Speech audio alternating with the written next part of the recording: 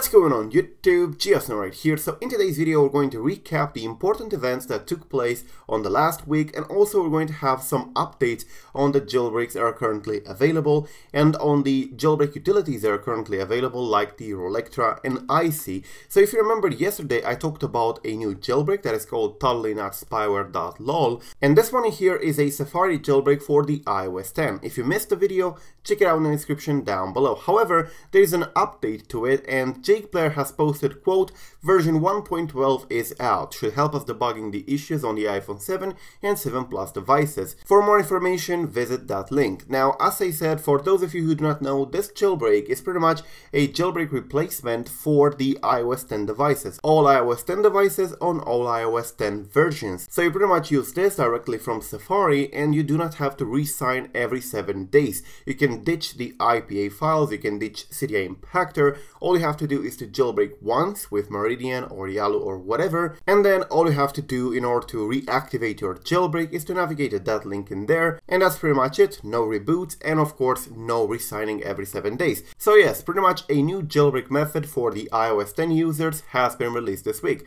Speaking about things that have been released, the Rollectra has been updated again in the Shari's repo, and is of course also available in the Ignition. For those of you who do not know, Rollectra is a tool that helps you to remove the Electra jailbreak, so it pretty much fixes everything that Electra does, including the rootfs remount. So what it does is pretty much reverts back to stock, so you can start fresh on iOS 11.3.1, iOS 11.3, iOS 11.4, Beta 3, and so on. So if you want to get rid of the Electra, or you want to start fresh because you messed up with some tweaks, or your Cydia is no longer working, or it's no longer starting, or you get a lot of errors, you can use the Rollectra, and it has been updated now to preserve the user data. Another important thing that happened this week is the release of a new Cydia alternative, which is called ICY Installer 3.x. This new installer is pretty much compatible with the rootless jailbreaks, and the official Twitter page for it is this in here. Now, of course, you're going to ask me what's the difference between Cydia and this one.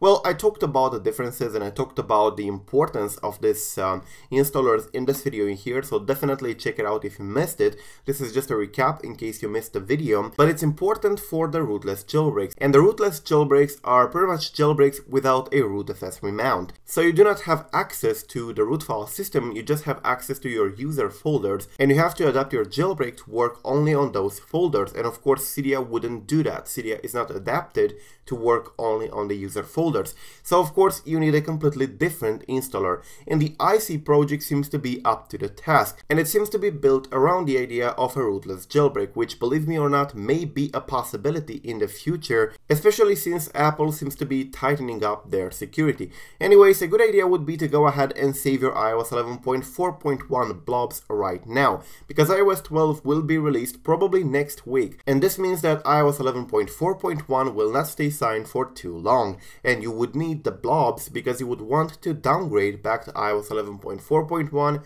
in case a jailbreak is released, or of course in case something goes wrong. The SEP and the baseband of the iOS 12 have been confirmed to work with the iOS 11.4.1, so if an exploit is available, a downgrade should be possible. Anyways, this is pretty much it, guys. That's what happened in this last week, and of course a lot of things actually. A new jailbreak from Safari, a new Cydia alternative, of course the update to the Rollectra, and so on. So yeah, thank you for watching. Do not forget to subscribe to stay updated. We'll keep you updated with anything that's going on in the jailbreak community. I'm Geosnow. Until the next time, peace out.